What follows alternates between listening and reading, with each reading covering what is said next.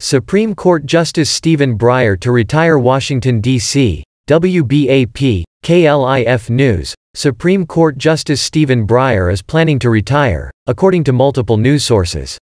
The opening paves the way for President Joe Biden to make his first appointment. The liberal justice was nominated for the High Court by President George W. Bush in 2005 and took his seat in September 29 of that year.